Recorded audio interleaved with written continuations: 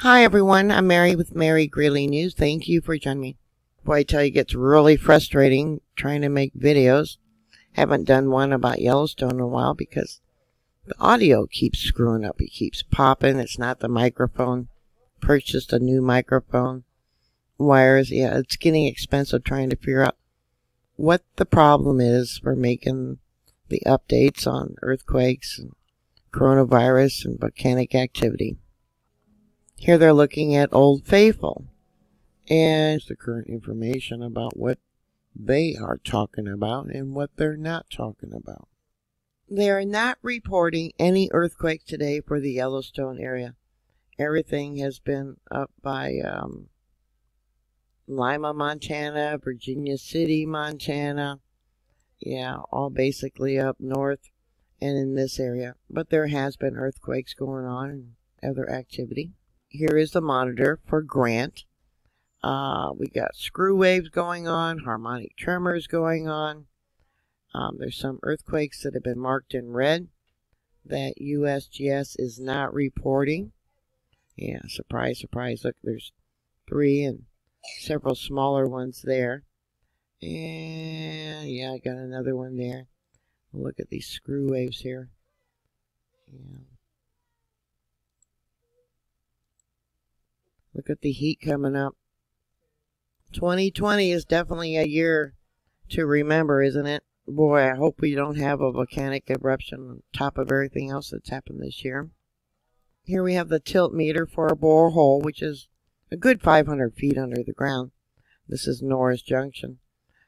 X is north, Y is east, and I've talked about this, how under the ground, the magma, probably because there hasn't been enough pressure for that cap of rhyolite to break through.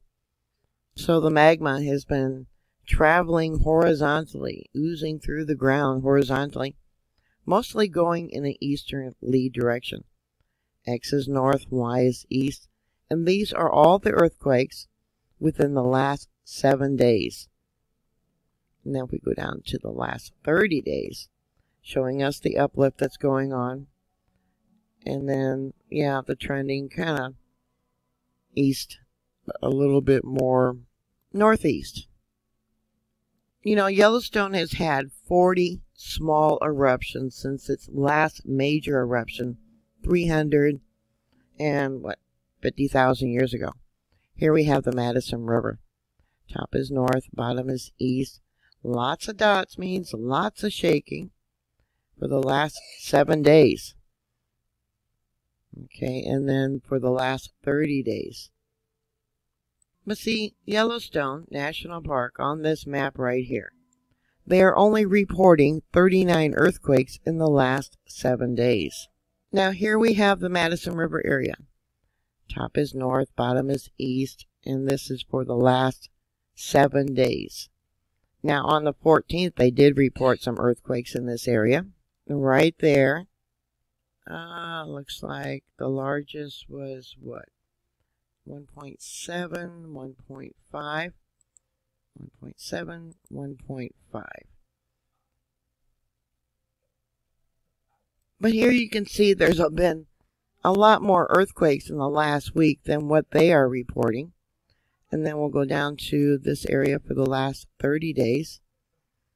And there's 2 dots outside, trending, oozing under the ground, slowly melting, moving towards the east. Yellowstone Lake area. Yeah, constantly vibrating, breathing. Look at here, we took a dip and it rose up, and then lots of shaking going on. And then the last 7 days, we got 1 earthquake outside of the trend going east. Now if you looked at the ground would look like it was rising up in the north, but the magma is actually moving towards the east under the ground. Look at the uplift going on. This is the last 30 days. Grant, which is on the western side of Yellowstone Lake. And I'm going to show you the spectrogram for that one next. Look at all the earthquakes. How can they say for this entire map, including way up over here for Montana, only 39 earthquakes in the last week? How can they feed us that garbage? Each dot is an earthquake that occurred within the last 7 days. And then we'll go down to the last 30 days. You can see what rising in both north and east. And look at that. Panther, which is up by the Montana border. This monitor is actually, kind of like up in this area right here. I'll pull it out a little bit so you can see. This area up here. Pull it out. There's Heben Lake. And I'll pull it out a little bit more. And then we got Yellowstone Lake. Yeah, up in this area. Lots of dots means lots of vibrations, lots of earthquakes. Last 7 days. Here's the disk for the last 7 days. And then we'll come down to the last 30 days showing the uplift. And there we go, ending east. Norris Junction, a different borehole. Top is north, bottom is east. See it shaking? Last 7 days, yeah. Bulging, but still trending towards the east. And then the last 30 days. Yeah. So here we have Grant. And we got several marked in red. They're not being reported. Yeah, surprise, surprise. Yeah, I'm frustrated that the computer recording isn't working right. Frustrated at how much it's costing me to find out what the heck is going on. I really believe it's hackers. We got another small thing there. These are all harmonic tremors. Yeah, screw waves, volcanic tremors. This is showing you there by Grant, Yellowstone Lake. They got magma into the system. This here is borehole 950. This is, like I said, a very deep well.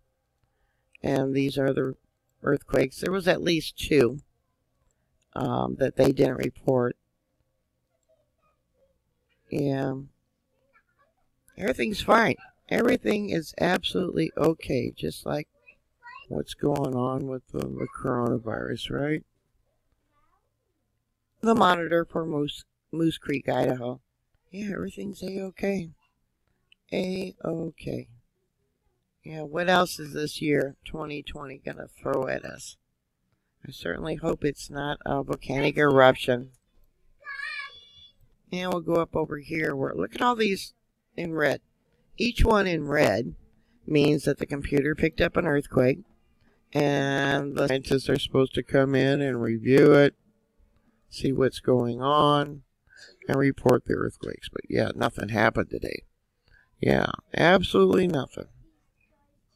Yeah. So it's a short video. I keep making them and they keep getting messed up and I'm so darn frustrated. If you have any thoughts or comments or questions, and I really appreciate your support, please stay safe. Always be prepared for a disaster. Don't wait until the last moment. Yeah, you go to the store and there's nothing there, right? So what do you think? Thank you again. Please stay safe. And may God bless you all. Bye.